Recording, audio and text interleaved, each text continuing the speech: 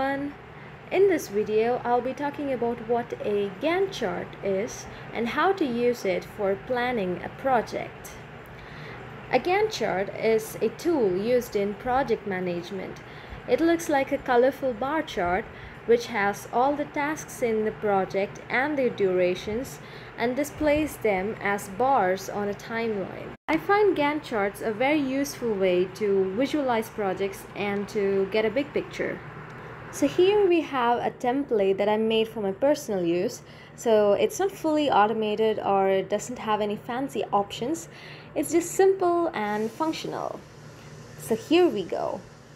This here is the project overview, which states the name of the project and the duration of the entire project, which you need to enter by giving the start and end dates of the project. These start and end dates will be reflected in this timeline here and also in this mini progress bar. Here you see the countdowns to the project end date. They are in weeks and months and days. Moving down, you can see all the tasks listed here. I've divided the entire project into 6 sub-projects, and each of those projects has around 3 tasks.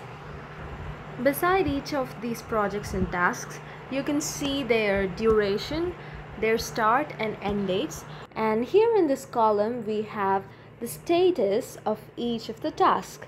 It can be either an upcoming project or the current project, or you might have completed it. You can choose the option from the drop-down list. Now on the horizontal axis, we have the entire duration of the project divided into weeks. So each column here represents a week. And here you can see the current week highlighted in red, and the weeks before it are in pink and the weeks after in purple. This will automatically update depending on today's date. So as the days pass by, this red highlight will keep moving along. So it's kind of like a progress bar, and this is also reflected here in this mini progress bar. So when you enter the start and end dates for each of the projects and tasks, the task duration will automatically be calculated. And the bars here will be created based on the start and end dates which you input, and the color of the bar will change depending on the status of the project.